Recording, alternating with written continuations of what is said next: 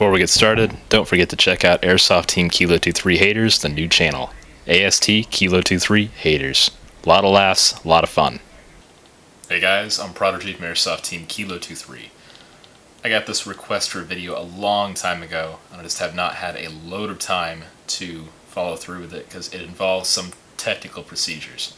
So today I've finally gotten around to it. I'm going to show you guys how cylinder capacity will affect your muzzle velocity. Now, I'm going to show you this by, I'm not sure how, but I'll think of something. We're going to use my ICS M4, or, well, most of it. It shoots, but I'm kind of remodeling it right now. I'm waiting for a bunch of parts to come in the mail. So when those get here, this thing will be complete again, I hope.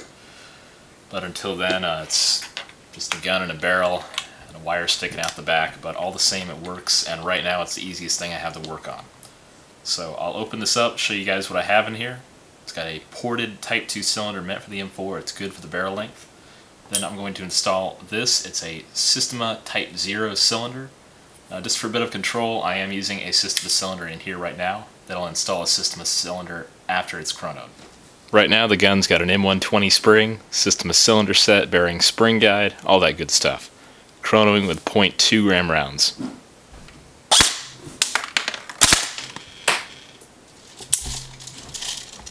Getting about 420 feet per second right now. Alright, now we have the upper gearbox open, or momentarily at least. See exactly what I have in here. Systema ball bearing spring guide, deep fire M120 spring,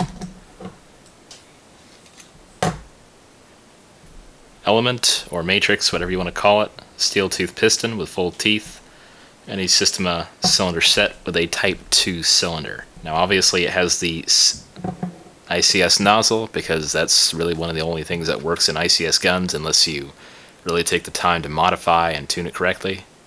Now I have the Systema Type 0 cylinder installed. I have not greased or lubricated the O-ring or anything in any way.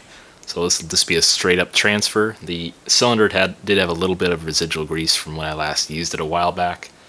So this is pretty much just a straight up controlled test. Let's go chrono the gun and see how fast it shoots with the Type 0 cylinder.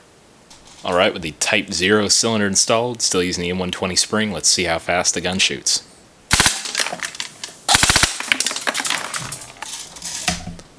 Alright, looks like the gun is shooting about 370 feet per second with the Type 0 cylinder.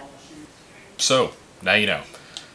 40 or 50 FPS drop with the Systema Type 0 cylinder compared to the Type 2 cylinder on an M120 spring. That is surprising. I figured it'd only be about 20 or 30 FPS drop, but 40 or 50, dang.